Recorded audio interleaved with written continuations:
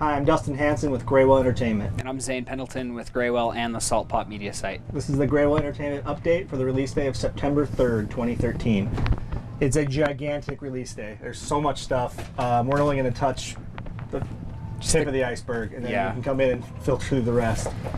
One of the big releases of the day is 9 Inch Nails' new album, Hesitation Marks.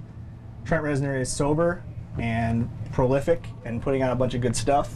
He's been doing all of his soundtrack stuff with Atticus Ross, all of his side projects like How to Destroy Angels. This is a full 9 Inch Nails album. They've been previewing tracks from it online. There's a lot of really good stuff they've been previewing. The album's getting tons of good reviews and a lot of good hype. Definitely need to be picked up. We have it on LP, 180 gram, 2 LP, and we also have it on a deluxe CD that comes with a bonus disc with 3 remixes and the standard regular CD. So 9 Inch Nails is back, and it's a great album. Next album for you on Sargent House is Chelsea Wolfe. The album is called Pain is Beauty. She is destined to explode with this record and become the biggest thing in the world. For all the indie crowd and all the record store people, she's already quite big, but I think this is the next level for her. So this comes on CD as well. Great looking album. Great sounding record. It's very good. It's incredibly good. It's hard. I can't stop listening to it. Like, I've been consistently listening to it since it's been available for streaming and stuff, and it's great. And like you said, the vinyl package is awesome on this too. So yes, absolutely. Chelsea Wolfe, one of my favorite ladies of all time, has a new album out on Anti. Neko Case. The album is called The Worse Things Get, The Harder I Fight. The harder I fight, the more I love you. We have it on standard CD, standard LP, and then this deluxe edition gatefold 2 LP set that has 3 bonus tracks, a booklet, and a temporary tattoo set. And there actually is a deluxe CD version that has the same 3 bonus tracks. I don't know what else to tell you about Neko Case. She has an amazing voice. She'll be at Red Butte Garden in a few weeks, like later in September, performing there. I don't know if the tickets are already sold out because they tend to sell out fast at Red Butte, but if they're still available, you should go. Beautiful redheaded wonder with an amazing voice and great talent. She's awesome. Kelly Hogan, a bunch of other people are on the record too, so it's very good. Okkervil River has a new album. It is called The Silver Gymnasium on ATO Records. I think it's their first release on ATO. Everything else, great indie band, very popular. If you are familiar with them, it's just very exciting to have a new album. There's a full map that folds out of this thing. I was looking at their Instagram feed today. It's very cool. So, Silver Gymnasium. A new album. This is a new album, correct? On Death Wish? Yeah, it's a brand new album. They did a thing where if you had pre-ordered it through Death Wish, you got the digital download immediately. So there have been people listening to it already, even though its actual physical release date is on the 3rd. But this is the new Modern Life is War album called Fever Hunting. We've got it on CD and LP. It's on Death Wish, and it sounds like what you would expect from Death Wish. We talked about Death Wish on the video a ton of times before. It's that mix of like punk and hardcore and metal and all that together. So cool. King Kong and the Shrines are back all together full. There's been King Kong and the Barbecue Show, a bunch of different versions. This is King Kong and the Shrines' new album. It is called Idle No More on Merge Records. Well, I don't know what to tell you. Barbecue, party rock, bar rock. It's great garage, psyche, rock and roll. Like, it's rock and roll. That's good. There you go. New album from Vista Chino. Vista Chino is Peace. This is an album's called Peace. It is Brant Bjork and oh crap, what's the other guy's name? From Caius, formerly of Caius, John Garcia. Yeah, it's 2 members from Caius, the desert rock psych band. Juggernauts. Yeah, huge deal, and this sounds like that. Sounds right up that same alley. So if you enjoy Caius or any of the desert rock stuff, we've talked about like Black Heat Shuja and some other bands in the new release videos. This is for you too. Volcano Choir has a new record out on Jaguar. This is a band that features Justin Vernon from Bon Iver. Really pretty indie, more electronic than most of the Bon Iver stuff. Really great record, really interesting. There's so much good stuff. This is just another one on the pile. So if you're building your indie record collection and you got some money to blow, come see us, because there's a lot. A couple reissues I want to go over real quick. Number 1, these are record store day releases that are now being re-released. They're not the colored editions. They're just the standard, updated versions of the record store releases. At the Drive-In, Relationship of Command. classic record. It's one of the best you'll ever hear if you're into that sound. It was, you know, It's on a lot of top 100 lists for just rock and alternative albums, and at the drive-in split and became Sparta and the Mars Volta, and then the Mars Volta has turned into Omar Rodriguez Lopez and all kinds of different things. So this is all where it started. So and then the White Stripes Elephant reissue, finally back in standard print. Probably their biggest and most well-known I agree album, but the most playtime, and just, I mean, it's a huge deal on being on vinyl again, and this really nice, it's like the big tip on like gatefold jacket. It's really heavyweight and thick. It's really nice. Cool. So those are 2 good reissues to come pick up. And then the last reissue we'll talk about on vinyl, and we have it on CD as well, is a band called Bl'ast. It's on Southern Lord. This album is a unearthed, unreleased, self-created Bl'ast recording session that Dave Grohl got his hands on and mixed and made it sound really good. So Dave Grohl fans, he's got good taste in music. Any metal fan, Bl'ast is awesome. Yeah, it's like noisy punk and roll kind of stuff. So yeah, there you go. Great reissue on vinyl and CD. All right, I have a bunch of metal to run through, so I'm going to hit a bunch of stuff really fast. But before I talk about the actual metal, I'm going to talk about this. It's Blood on the Dance Floor, Bad Blood. I have to talk about it. For fans of Skrillex, Eminem, Marilyn Manson, and Depeche Mode. So there you go. All right. There's a new Kreator album. Kreator's a famous thrash band. This is a German thrash legends celebrate 30 years of thrash. This is a 2-disc live set on CD, or if you get this deluxe digipack, it's a 3-disc deluxe version with 2 CDs and 1 DVD of I'm assuming live perform. It's live in Oberhausen on the 22nd of December 2012, which is supposed to be the end of the world, right? No, it was the 21st, huh? Wow. And then has tons of backstage, has backstage videos, music videos, live performances, and then live tracks. So if you're a Kreator fan, that's like a must buy. Also, Turisas 2013 is the name of the album. It's just called Turisas 2013. Turisas is for fans of Fintroll and Sifrim, Korpiklani. It's European folk metal. They paint their faces all in red and black. They play with accordions, violins, all kinds of folk instruments along with the metal. So if you're into that stuff, these guys they're really, their live shows are crazy, and it's very energetic stuff. So Gorguts has a new album here. Reawakened Canadian technical death metal masters Gorguts return with their triumphant new album Colored Sands. Recommended if you like death, necrophagist, suffocation, and atheist. This is on Season of Mist, and it's a big deal because Gorguts has a big following, and if you're into technical death metal or just death metal in general, you're gonna probably want to listen to that. Also out, this is metal-ish, metal-related. This is called Revamp. The album is called Wildcard. It features Flora Jansen. She was in After Forever, and she's a current touring vocalist for Nightwish, the power metal band. This has members of Epica and Textures and Devin Townsend on it as well, so you can basically expect clean female vocals at the front of like a European metal band. Annihilator has this new best of collection. It's called Feast. This is the 3D lenticular cover version of this. It's 15 songs best of re-recorded in 2012, so they've gone back through their classic stuff and re-recorded it, and then this includes a bonus disc with more songs than just the 9 included on the regular disc there. So, and then getting into some of the weirder, more obscure metal stuff. There's on the Flenser, which is a black metal record label. It's kind of starting to gain traction and become more popular. There's a band called Loss of Self, 12 Minutes. This is for fans of Wolves in the Throne Room, Death Heaven. It's like post-black metal. It's really interesting, really kind of noisy-ish, and so you should check that out. There's also Vasaleth on Profound Lore, and also on Profound Lore, A.M.S.G.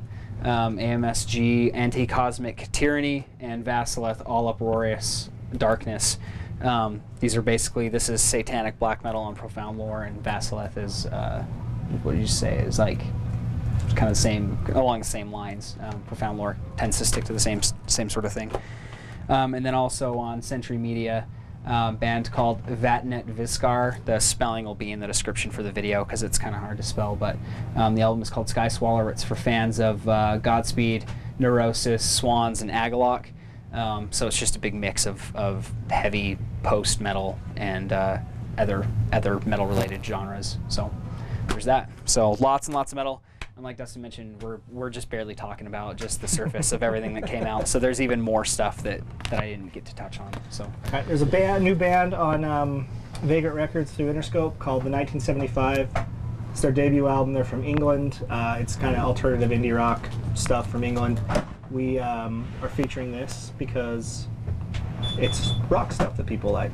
And also we're doing, if you follow us on our Facebook page, we're doing a ticket giveaway for this band. So they play here soon. Their album comes out now on the 3rd. If you watch this video, just go to the Facebook page at facebook.com/Graywhale and you can sign up to win tickets. So there's that.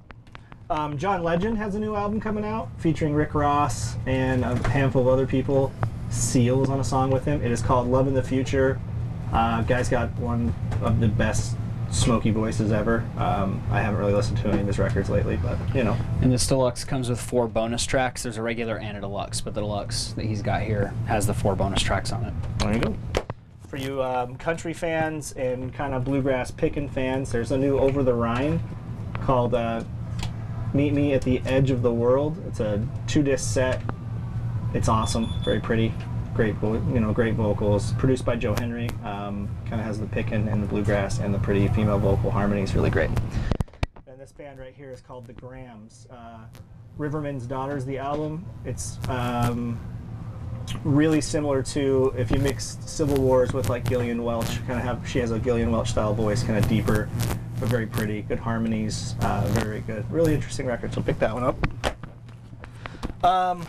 A few just quick mentions. The Lawrence Arms lead singer, Chris McCon, he has a new album out called Sundowner Neon Fiction.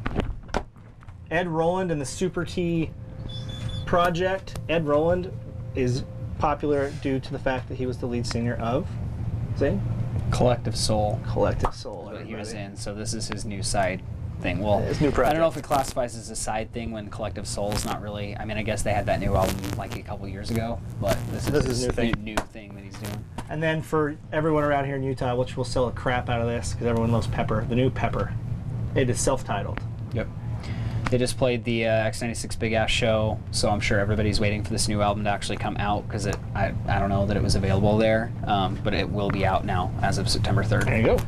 And then a kind of a re-release, interesting one. It's J.J. Doom, Keys to the Cuff, the Butter Edition. Basically what this is the regular album, then there's a bonus EP featuring a bunch of remixes from Dave Sitek from TV on the Radio, Tom York and Johnny Greenwood from Radiohead. Beck does a remix, and then it has Del the Funky Homo Sapien on a couple songs.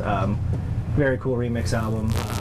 The J.J. Doom Keys to the Cuff regular edition is great, and you get that with this, but you get the bonus EP as well. So if you haven't picked it up yet, come get this. That is just a small sampling, a very large small sampling of everything we've got. So remember to come into the store and you can look at the new release sheets, and then come just look at our new release walls too, because there'll be a ton more product up there this week. And remember, you can listen to anything that looks interesting, or if you have any questions about it, they can answer your questions and let you preview the CDs before you buy them. So. Yeah. All right, so we'll go into movies. We'll go fast here. We have these on Blu-ray and DVD, mostly all of them. If we don't, I'm sorry, but we should. The new Rob Zombie movie, The Lords of Salem, starring his wife, of course.